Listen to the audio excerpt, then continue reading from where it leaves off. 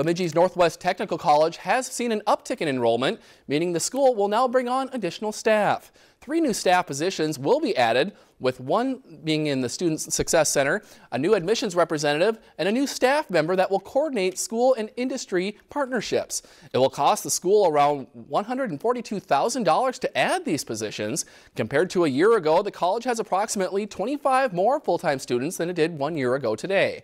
The college says that out of its over 1,000 plus students, 579 of them are currently full-time students.